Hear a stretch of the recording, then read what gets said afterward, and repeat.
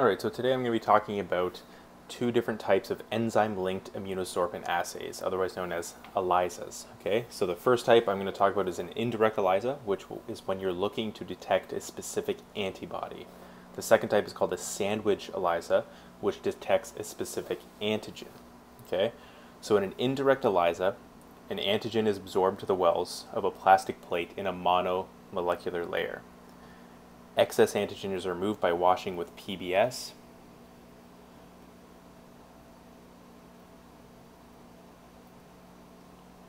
PBS wash, or any type of other wash that you can do. And you add some sort of irrelevant protein. So let's pretend that right here you have an empty well, right? What you don't want is non-specific binding of the antibody that you add after. So you add an irrelevant protein, you wash again with PBS, and then you add patient serum to the well, okay? You wash again, and then an enzyme conjugated antibody, or anti-immunoglobulin, which is isotype specific, is added, okay? So I'll draw this right here. You now have antibodies that are bound like this, right? So you have your FC regions and your FAB regions there, and that is patient antibodies. You wash again, and then you add an enzyme that's conjugated to a secondary antibody. So let me draw our guys here. And we have our antibodies, right? And one more. So here we add in more enzyme that's conjugated to a secondary antibody. So this one will be specific for your antibody. It's bound to the FC region, and it's conjugated to some sort of enzyme.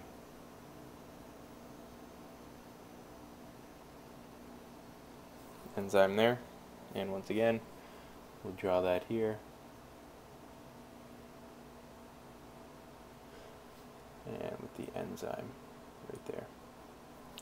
Okay, so in the last part, you're going to add some sort of substrate, a colorless substrate that's added, and then the color reaction that comes out of this will be read by some sort of absorbance reader or an automated plate reader, and then you quantify the amount of antibody by the absorbance that you get. So I'll just write this down really quickly. So we have antigen-coated wells.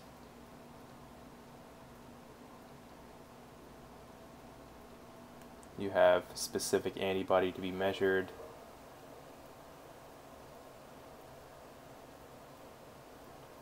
Enzyme conjugated secondary antibody.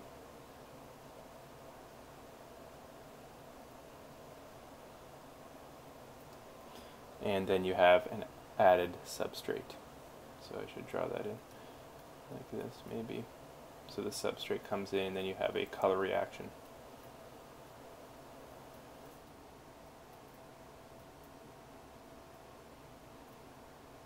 Now, in a sandwich ELISA, it's a similar process, but you're looking for a specific antigen. So in this case, we're going to have antibodies that are bound to the wall by their FC portions, because you want to have their variable regions exposed for the antigen that you're looking for. So draw all four of these.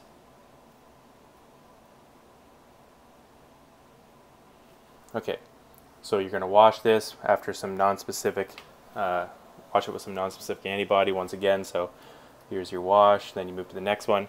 You add your antigen that you want to measure.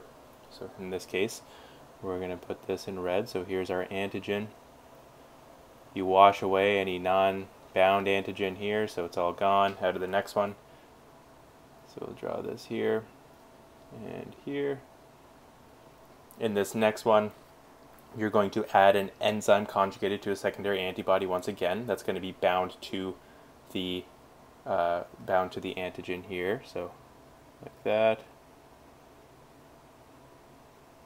And once again, it's conjugated here. So here's your enzyme. And, oops, I didn't draw it in the last one again.